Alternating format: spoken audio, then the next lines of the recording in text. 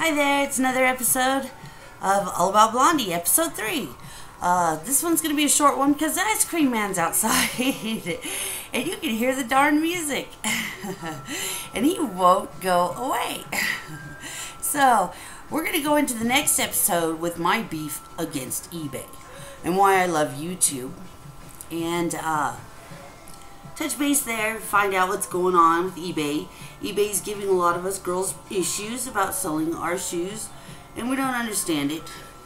We should be able to sell our shoes, and it doesn't matter the market we're selling them to.